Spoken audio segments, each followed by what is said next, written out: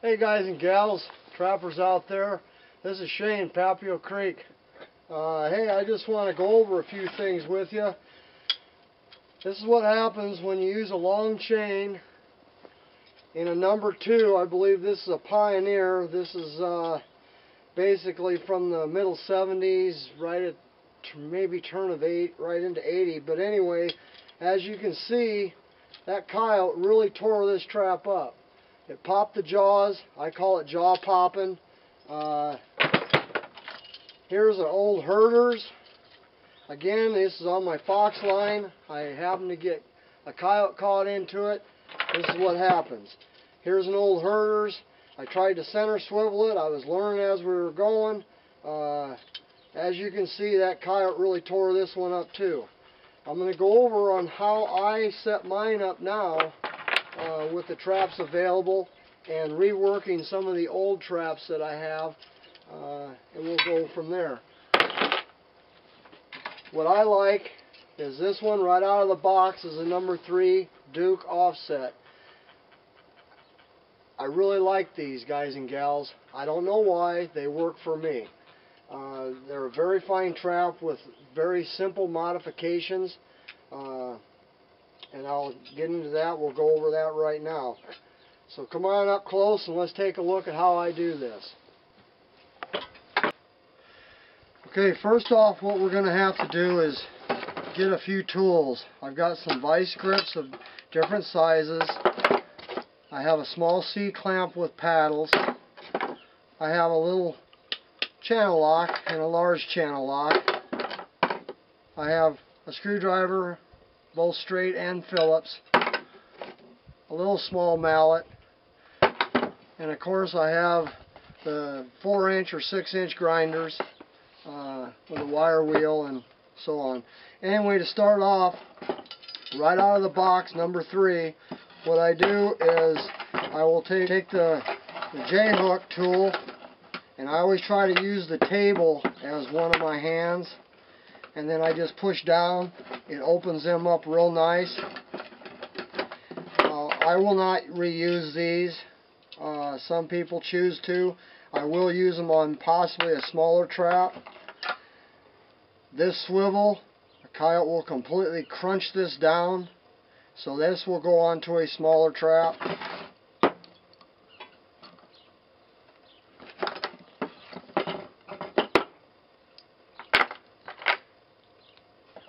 I can reuse this chain, and we'll go into that as we go. Right off the get-go, this clearance here has to be sucked up. So what I do is I take the big channel locks and I get it underneath of that dog and the frame, and then I'll squeeze that tight.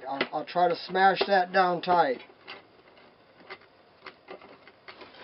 If you have to, you can take your small mallet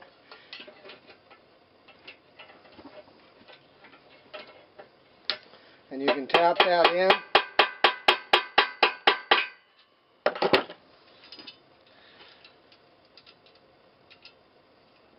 I want very little play there. That's too much. So I need to get it in some more.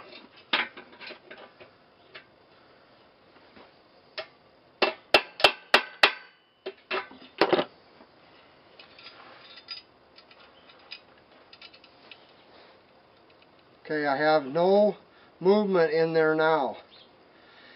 The reason being is that the coyote will get his teeth in here and he will pop this off and you'll lose this dog. This will be completely gone. You'll need a metal detector to find it.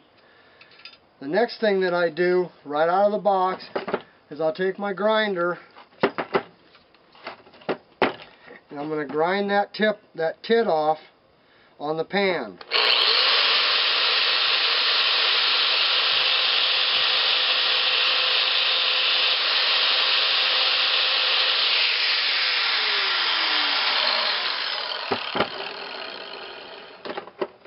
What I left was basically a 1/16 of an inch. That's all that's in there. Now when that trap is set, that pan will be perfectly flat. We'll get into that as we go. I've got the dog tight. I pounded that straight. I've taken about a 1/16 off of the pan, the trigger. I took about a 1/16 off, but you might want to hold off until this step. I've got the first lamination rod welded on the trigger side.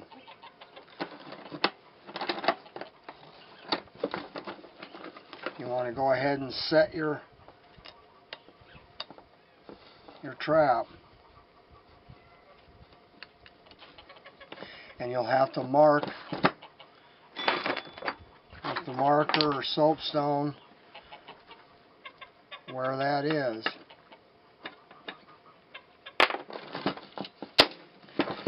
And then you'll take the grinder and grind that soapstone out just about a 1/16 of an inch.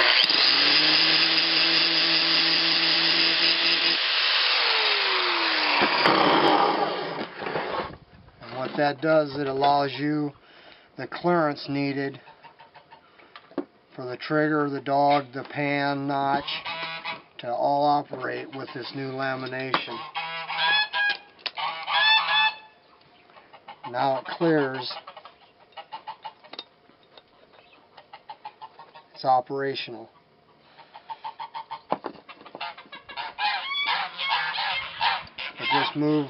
Just take about a 1/16 off of,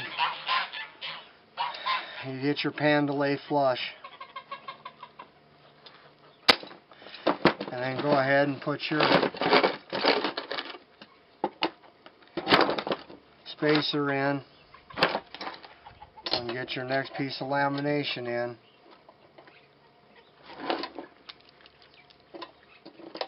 Get that clamped and welded, quarter, quarter, quarter.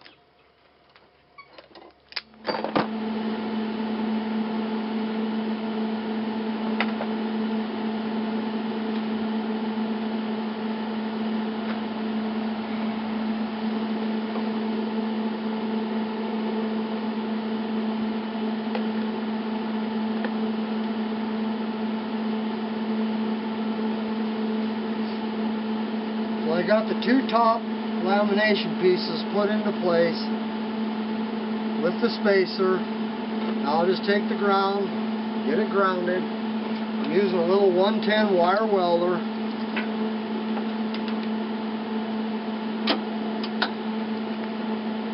I'm just going to tack it in to place, one on one side, one on the other.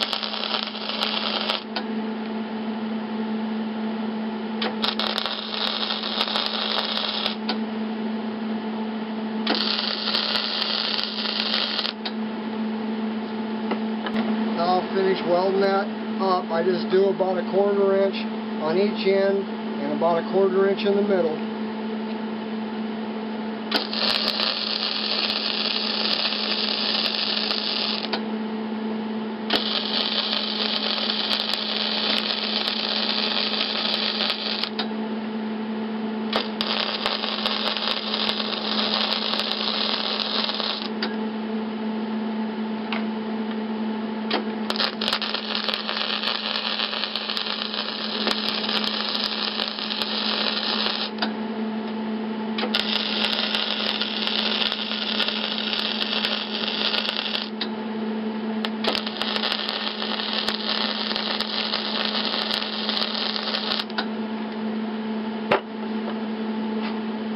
Take the spacer out.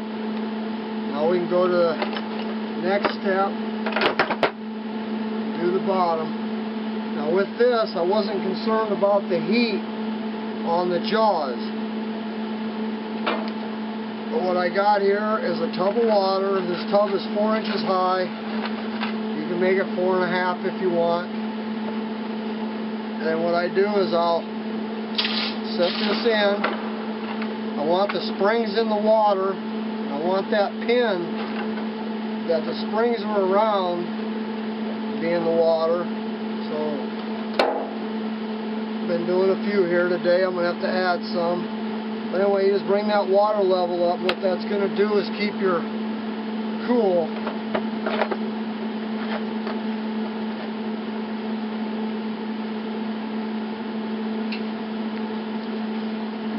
ahead and center up your base.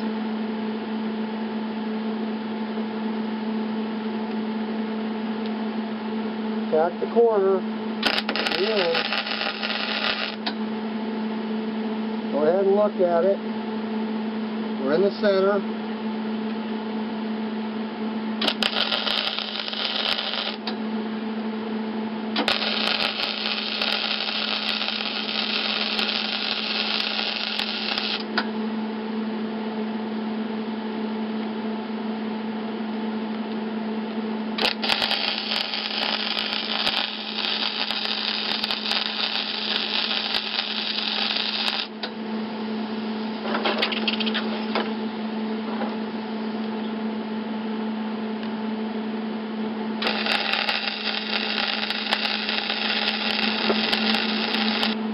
Now, take a stronger swivel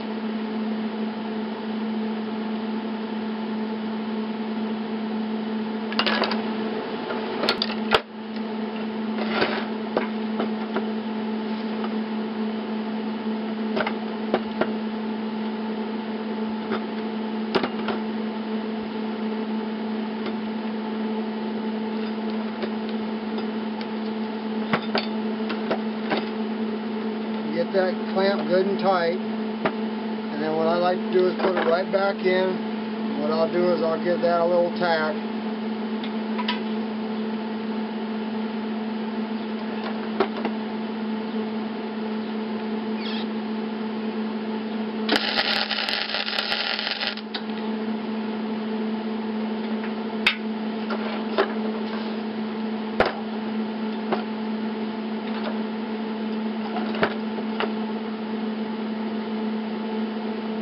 Now, as you can see, I haven't jeopardized the springs in any way. That heat will really screw up them music wires. But anyway, that's plenty good. I've strengthened up this base plate, basically almost double, with 3/4 of the weight of the plates with center locators. This is just the way I choose to do it. Now the other way is that you can go and put a link on, or 2 or 3, and then put your swivel on. But here I have a swivel right on, and we'll go into that, how I do the chains here in just a little bit. We'll go with the number 4s. These are 4 Dukes. I use an awful lot of them. It's the same principle.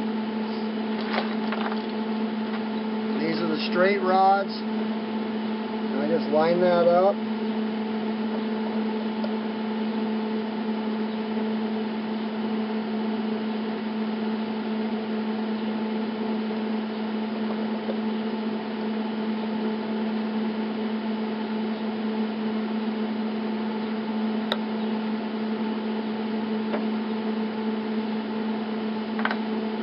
Put the spacer in.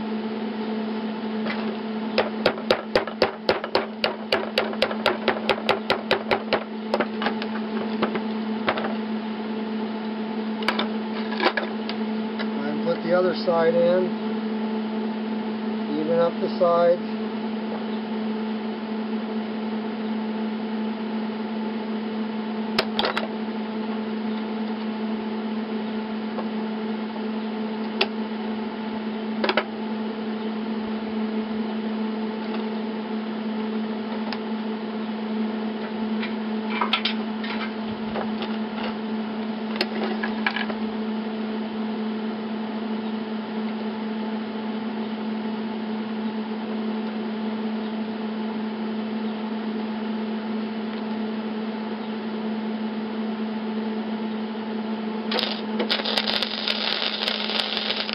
Thing, just get it tacked into place.